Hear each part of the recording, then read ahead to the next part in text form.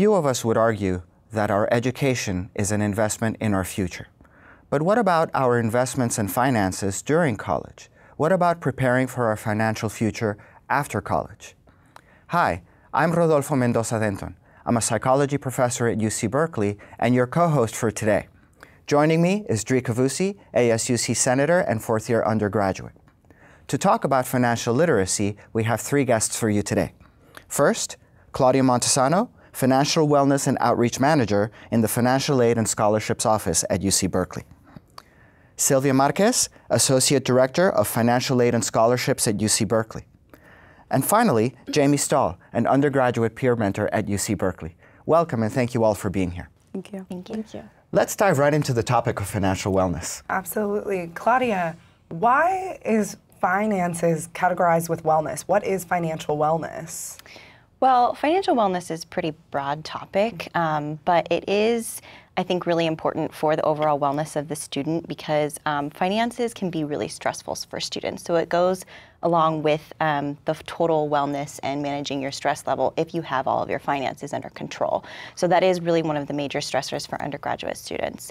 So we just really define wellness as being on top of your finances, really understand what's happening, and being able to plan for the future, and really graduating from UC Berkeley in a good position to, make yourself successful for the future. How did y'all get interested in student finances and this topic? So we all work for the financial aid office, and so it's key. 2/3 of our undergraduates receive some form of financial aid, and so we're a student serving office, and so we're student facing, and so we're often seeing students that have questions about finances and budgeting. And I think nationally it's become a much larger issue for students and how needing the skills and building those skills for how to budget and finance. And yeah, so I was hired on to create a peer mentor financial literacy program called Bears for Financial Success. So that's what I've been working on in my position, and Jamee is actually one of our peer mentors for that program. So maybe you can talk a little bit about why it was interesting for you to apply for the position. Great. So I applied actually over the summer before I even started attending Cal, and it really spoke to me because in high school I had my own job, but I kind of spent the money on whatever was there, whatever I felt like doing, and I knew that in college I was going to have to prepare to pay for books or supplies or, food if my parents weren't supplying that for me anymore. So I really wanted to be able to learn to manage my own finances, but also as a peer mentor, I can help others learn the same things. And so I really enjoy working with other students, and I felt like the best way would be to be a peer mentor. And I think that it's really important for students to have kind of that peer-to-peer contact as well. So especially with something that's such a sensitive topic. Yeah, what are some common issues that students at Cal face with their finances? A lot of students come to us with loan questions. We have different modules and presentations that we present periodically or to different groups, and some of them include credit cards, loans, budgeting. You're a peer mentor in Bears for Financial Success, Yes. Is that right? Yes. What are the services that you offer? So we currently have presentations that we can go and talk to different groups of students about. So we discuss topics such as loans, budgeting, identity theft, credit, etc. But we also have one-on-one consultations, so a student can either sign up online or be referred to us through Cal Student Central and even through financial aid, and they can come to us and talk about any topics that they really feel strongly about. So if they're having trouble managing their finances, they're interested in taking out loans, but they're not sure how, we can direct them to the right resources and kind of walk them through like a schedule or some type of information that will really help them. Bears for Financial Success, Yes. I like it. Basically, when we created the program, we talked to a bunch of other universities and talked to some students to see what the main issues were and what they really needed to know. And so that's how we based our topics that we cover typically. And I think you covered pretty much all of them. Savings and banking we go over, as well as identity theft. So Can I ask a follow-up question? Yeah. You said that you surveyed and asked a lot of questions about the topics that regularly come up, the issues that are salient for students around financial wellness. What are those topics? You mentioned, of course, a couple. Are there others? Yeah, so I guess I'll just list them. It's basically kind of the baseline is budgeting, creating a spending plan, understanding credit and why that's important for students in their future, understanding credit cards, debt and student loans, what else? Savings and banking, and identity theft. And some people really also talk about taxes. That's not one thing that we do in our program, but that is something that other universities and other students want to know about as well. That's excellent. So what resources are available if I'm a student seeking y'all's guidance? So I think one of the things when we brought on Claudia and started the literacy program, we did a lot of research just on our campus about what resources were out there, and what we found is that there were pockets of resources on campus, whether that was a class, a decal class, or a class taught by a professor, or student groups doing different things. And so we ended up pulling all of that together, or trying to sort of be a repository for that information. And I think Claudia can speak more to the actual resources that we partner with and use on our campus. Yeah, so our program, the Bears for Financial Success, right now we have workshops for students based on those topics, and then we will have other services in the future. But there's also a student group called the Student Financial Advisory Committee, and they also hold workshops on financial literacy topics. And then there's the Berkeley VITA program, the Volunteer Income Tax Assistance Program, and they are based on campus students that are trained to help other students fill out their taxes. And there's also, other peer-to-peer groups that are helpful with students in interpreting their financial aid. The Berkeley, the Student Advocate's Office does a lot with literacy and helping students understand their financial aid and their financial plan as well. And those are different programs than the peer mentorship program? Yes. Okay.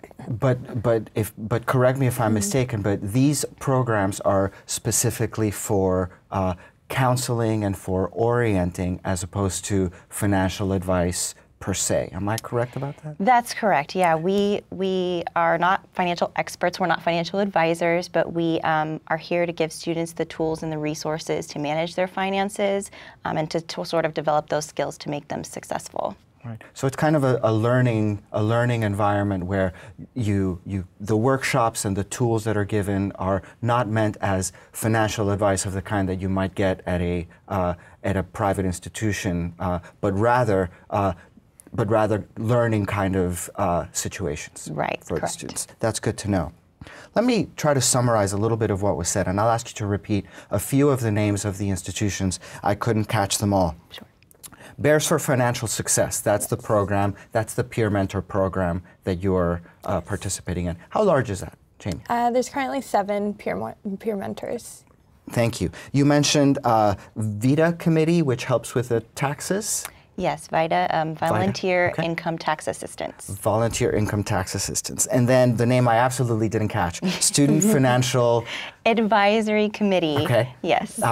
And what do they do? And they also provide workshops for students based on financial literacy topics. They cover things like budgeting, credit, and I think they do taxes as well. And then finally, I think you mentioned the Student Advocate's Office.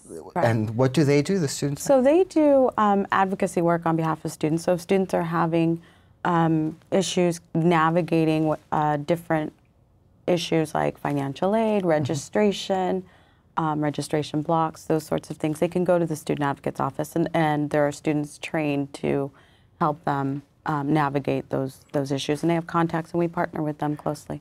You know, one of the things that's true about Berkeley is exactly the experience that you just mentioned, Silvia, which is that there are many pockets of information or resources that are present on campus but don't necessarily talk to each other. Correct. That can be very confusing for students, and what's nice about your office is that at least students know that if they come to your office, you will have contact or knowledge about these other resources that may be on campus. And that's the whole point of this seminar, to expose students to the kinds of resources, or at least the first place to go knocking if you have questions on these issues. Yeah. Let's talk about getting started with finance. So let's say I'm a student new to Cal. Where do I go? Do I go to y'all's office, or I go to, the peer who do I talk to first? Well, I think the best place to start really would be our website. So we have all of the information that we go over in all of our workshop is up on the website to sort of guide you in the different topics. Right. I think the first step for all students should be to create a spending plan. So, looking at what all of their income is, their financial aid, and then sort of looking at all of their expenses and what their anticipated expenses are. So that our website walks them through all of that. And we do have a space on our website right now to request a presentation, and eventually we will have our one-on-one consultations as well with our peer mentors. So with a budgeting plan, I hear that often, and often students wonder, I have so much to pay for with school and books and food, but I'm also supposed to be saving for my future. How much do you recommend students put aside each month just to plan in advance? So I guess it really depends, but I think that is sort of the illusion that there is nothing for me to spend. You could just say, okay, one time a week I'm going to forego my going out to lunch and make my lunch instead, so maybe that's $10 that I could put aside every week or something like that. So it really depends on, if there really is no room, you can at least do maybe a couple dollars here, a couple dollars there, so that it's developing that habit for students. And so when they have a lot of extra income, hopefully someday, that they'll have that habit and put things away. So it's not so much about the amount as it is about the habit? Learning the skill. And for a lot of our students who apply for financial aid, this is the first time that they might have a relatively large amount of money that they need to budget. And so I think it's important that we start at the website or come into Cal Student Central and start asking questions about how much am I getting in a refund, what do I do with it, and that's certainly one of the ways that they can get turned on to Bears for Financial Success, or some of the other tools that we have online that can help them start to budget, so that they're learning those habits from the moment they step foot, and develop those skills so they're ready when they graduate from Berkeley. So come to Cal, let's say I'm on financial aid. Do I come to y'all's office, or would the website walk me through? If you have financial aid questions, then definitely start at Cal Student Central, and they can help you sort of navigate what you have and what that means. And then if you have anything further in terms of just managing that money, then it would be where you would go towards Bears for Financial Success. And there are financial aid counselors as well from CSC. If there isn't enough information at CSC, you can have our students certainly be referred to a financial aid counselor who can help walk them through the process of the financial aid process through billing and payments, so that they understand how their aid is going to be applied and what they can expect back if there's a refund coming. What is CSC? That stands for Cal Student Central. Oh, that's what you were saying. Yeah, Cal Student Central. Okay. And that's a physical space on campus? Yes. Where is that? It's actually beneath the Office for Financial Aid in Sproul Hall. In Sproul Hall. It's in 120 Sproul Hall. 120 Sproul Hall. And the reason we ask is that students are often coming in with this very large campus in front of them, not knowing exactly where to go. So 120 Sproul Hall. Right. So Cal Student Central is sort of that one stop for students if they have questions about financial aid, registration, billing and payments. They should start there. You were mentioning the website a couple of times, and so if I were on a search engine, I would simply type financial aid UC Berkeley. So it's financialaid.berkeley.edu. Okay. And there are several menus at the top, one of them being financial literacy. So if you click on that, you'll find information on Bears for Financial Success. Thank you. So on the website, under the financial literacy, so there's financial aid, financial literacy. What's the difference? That's a good question, because I think a lot of our students get really confused. They'll come to one of our workshops thinking we're going to talk to them about financial aid, and that's not necessarily what we do. Financial aid is definitely a part of your finances, but financial aid, that's the resource to help you pay for school. So that's really where, if you're getting financial aid, that's going to be most of your income. But financial literacy, what that is, and managing your finances, it's just talking about, what do I do with that money once I have it? Where does it go? Where's my inflow? What's my outflow? And just sort of understanding how to manage your money is different than the actual financial aid, which is basically just the resource. And work study is that under financial aid? It is. Can you elaborate upon what work study is? So I'm actually a work study student as a peer mentor. And so work study is something that's offered as a financial aid your financial aid package. And basically you can work on campus, and that money goes to you to help you pay for your school expenses or groceries, anything that has to do with that. If you're a lower income student, or there's also options, if it's available to you, to convert loans to work study, so that instead of taking out loans, if you're unsure about whether you want to do that, or if that's something you definitely don't want to do, then you can convert it to work study and work 10 to 15 hours per week on campus to help facilitate and pay for your schooling. Also, I think, to maybe back up a little bit, there's an expectation that all students will contribute toward their educational expenses while they're at Berkeley, and that may be in the form of work study, it may be in the form of loan if they need to borrow, or outside scholarships. So there is that expectation, and work study is one of the ways that they can contribute toward their own expenses. Let me follow up on that question, Silvia. Where do students go for information about potential scholarships? So there are a ton of search engines out there. For UC Berkeley scholarships, all students have to do is file either a FAFSA or a DREAM Act application, and we'll consider them for any institutional scholarships that we have. But for outside scholarships on our website, we have a page that has several search engines on our website. And you know, I often joke about this when I'm meeting with new students and families, but I really do think that students need to make it sort of their part-time job to start researching those outside scholarships, because it's one of the ways that many of our students keep their loan debt down, and also their work hours, because their job is to be here as a student and complete their degree. And our students bring in over $10 million in outside scholarship each year.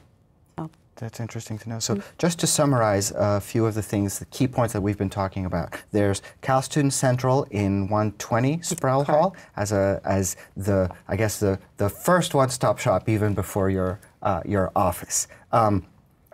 There's a difference between financial aid, which is the actual grants and monies that allow you to finance your education, and then financial literacy, which is managing those funds, the inflow and the outflow. What's the difference between literacy and financial wellness? Well, literacy is really focusing on the understanding of how, being competent in all of the areas. So I know how to make a budget, I know how to check my credit, I know what credit is, all of that.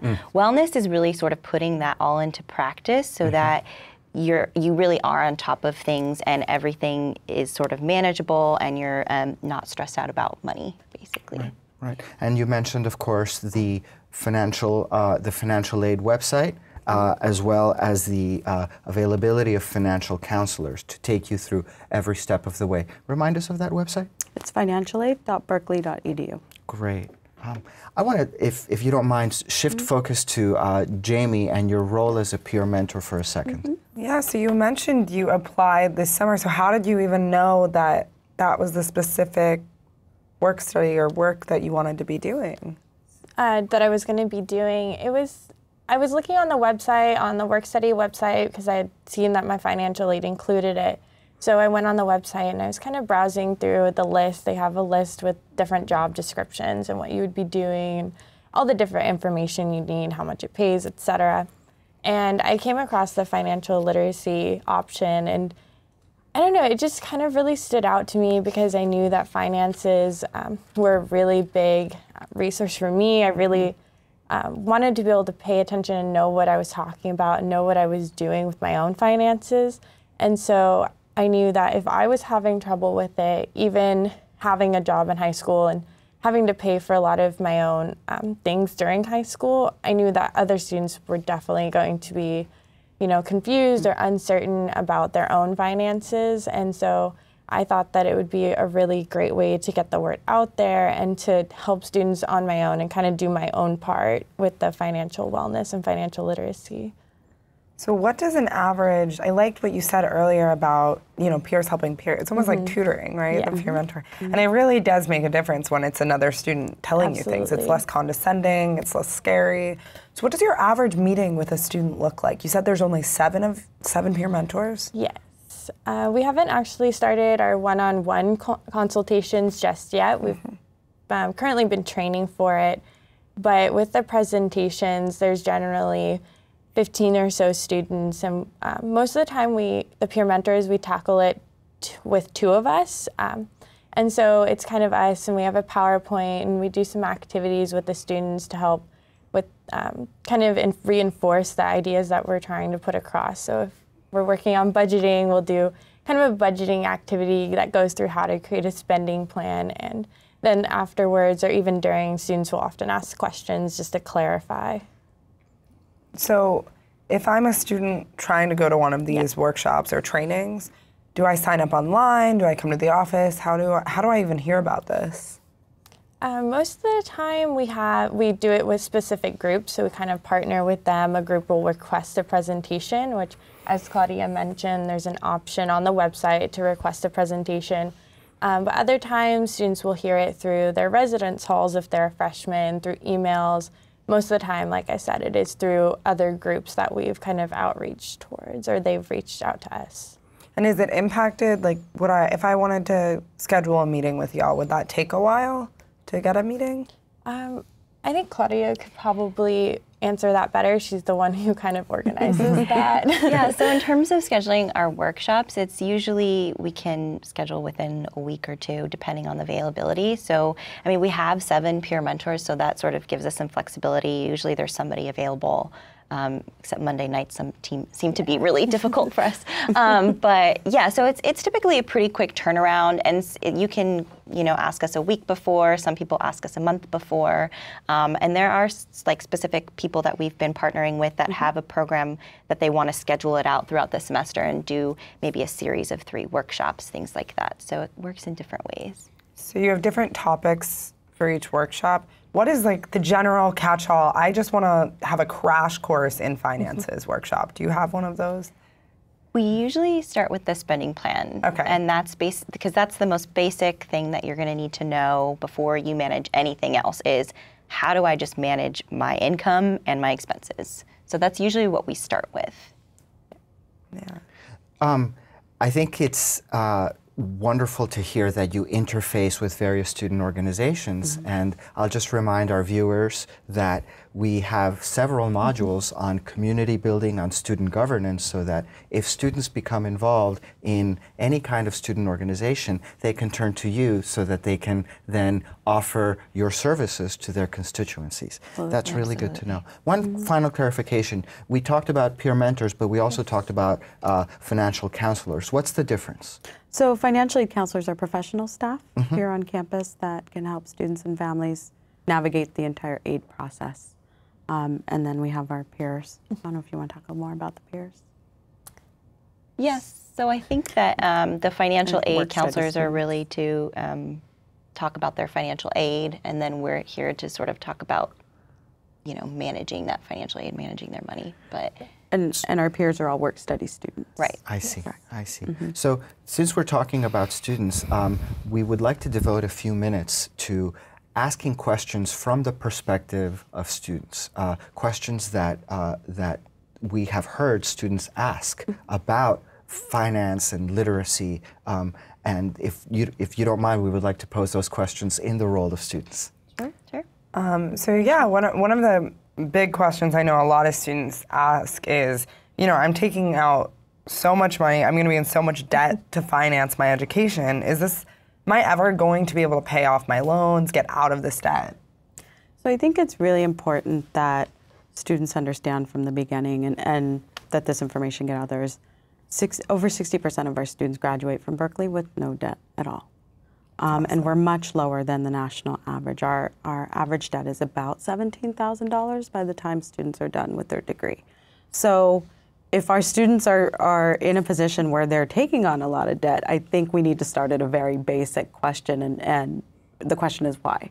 What are the underlying symptoms? I think that those are the questions that I think we need to ask, and I think some of the resources we've talked about are places that students could go to learn maybe some of those basics about managing a budget. Do you need to take out loans? How do you create a spending plan? Are there other ways that you can meet your expenses, like work, like outside scholarships, so that you don't have to borrow? That's excellent to know, especially because with the budgeting, that sounds like a big hot button topic for a lot of students. Another question I hear a lot, and I myself, you know, if you have loans and you wanted to go to med school or something like that, you know, that's even more loans, and how do you pay it all off? So is it smarter for students at this day and age to, you know, just choose a career where they're going to make a ton of money to pay off these loans right away? So I don't think that I would let loan debt dictate what you do. Okay. I think that it's really important, like Silvia said, to start planning from the very beginning and say, okay, how much debt do I really need to pay off? So if you're planning on going into something that's, you know, a career that's maybe not going to, you know, be a huge salary, keep that in mind from the beginning. When usually we recommend, as a rule of thumb, to not borrow more than your first year, that your starting salary of your first year once you graduate.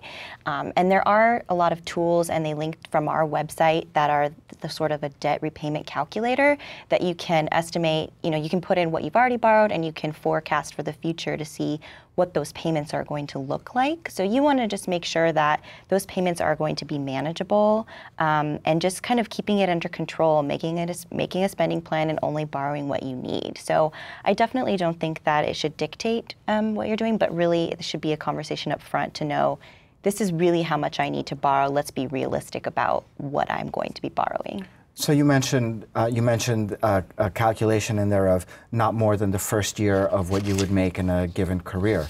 What about students who have no idea what they want to do, or no idea how much their potential career could garner?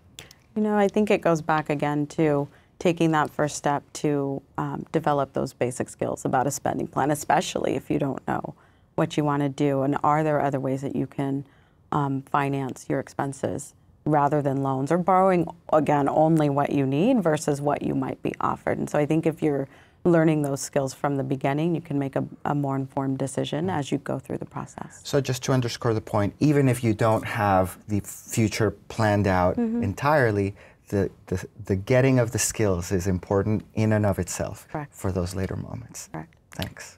What about students who are supporting their families? Are there resources available for those individuals? So we do have a population of student parents on our campus, and there is a student parent center on our campus that we partner with very closely, the financial aid office.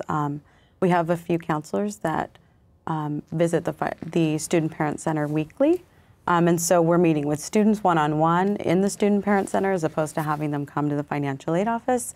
We're also partnering very closely with the Parent Umbrella Program, which is the Centers for Education, Equity, and Excellence, CE3.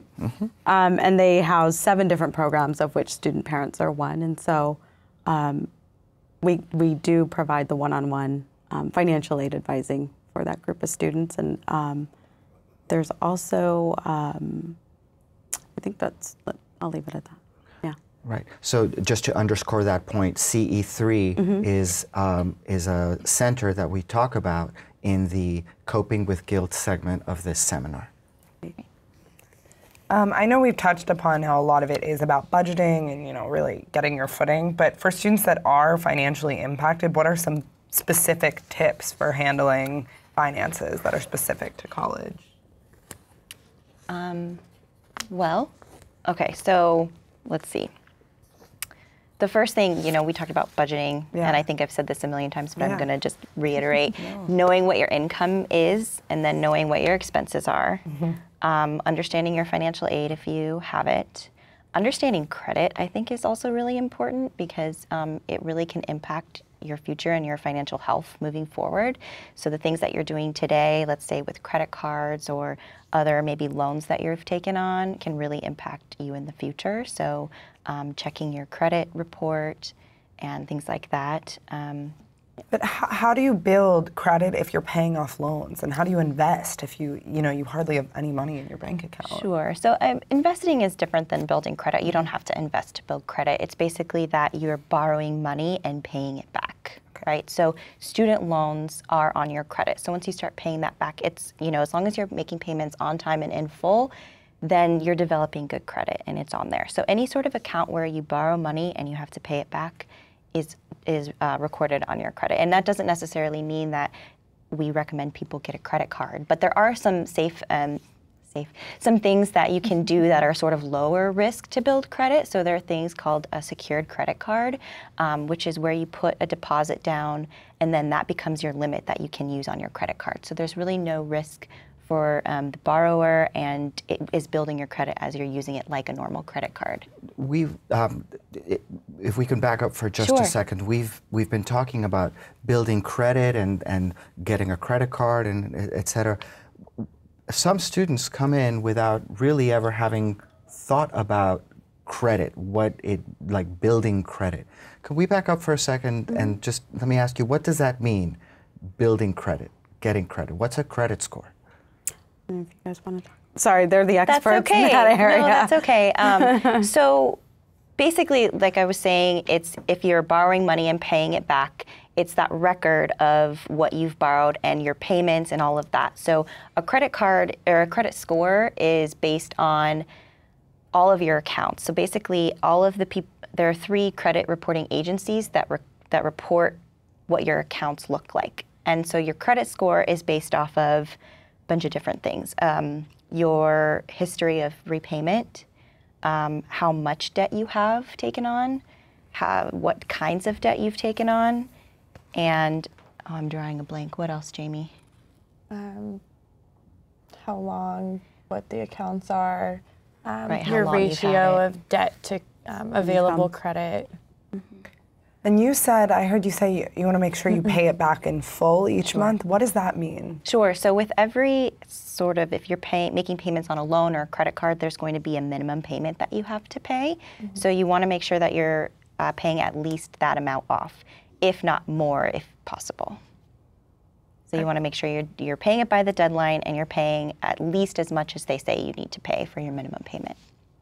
And we just like to kind of comment or inform students that having good credit is important, and it's not to say that they need to start stressing about credit immediately. They don't need to, say, oh, I need to take out a credit card my freshman year because I need to build good credit. But we like to tell them, like there are a lot of benefits to having good credit and making sure that you maintain good credit, because that can really affect like your borrowing opportunities in the future, what your interest rates will be. Even, getting home loans, later on when they're out of college perhaps. And so it's important to maintain that. So if you're coming to Cal, you just got a job, you hardly have an income. What do you do? Do you get a bank account first? What about students who've never had a bank account before? Well, there are different resources to compare different bank accounts. So different websites like NerdWallet have, they kind of compare different bank accounts and what they offer. So there are sort of the bigger financial institutions like Wells Fargo or Bank of America. There are community banks that are more geared towards certain populations. Like I think there's a farming one or a mechanic one that students are probably not going to be, joining. And then there's online banks. And so if they want to do more online and they don't need that personal interaction, and then there's credit unions. And those are where the members, the people who are part of the bank are the members and the partial owners of the credit union. And they all offer different things. So it really depends on what you need. So the bigger banks are more for convenience in terms of having ATMs. Credit unions usually have sort of lower interest rate if you're going to borrow a loan from them eventually, things like that. So definitely I would say do some research and figure out what's best for you, but definitely having a bank account is going to help you exponentially in managing your finances.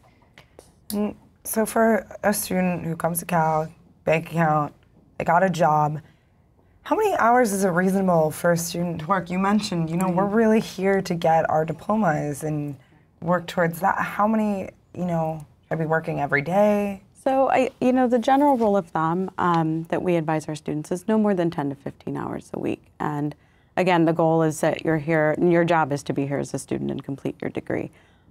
We also caution, especially our first-year students, to give themselves some time to transition before they start working. So if it's that first semester, if it's the first year, how can you maybe balance some of those expenses in other ways and maybe not work while you're transitioning to Berkeley? Because this is a big place. And so learning how to navigate the campus is really important. So.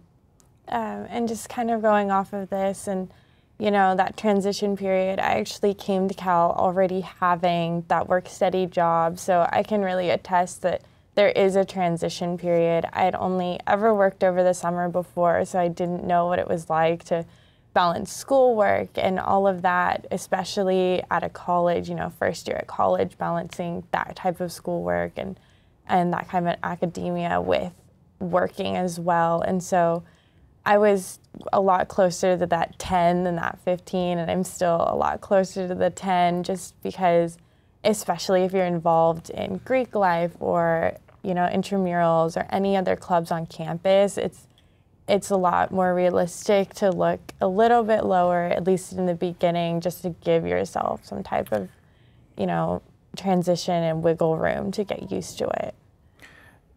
We talked earlier about C3 and the segment on coping with guilt. There are a significant number of students on our campus who maybe student parents, but maybe not. Maybe students feel a financial responsibility towards their family, much more so than 10 or 15 hours would dictate.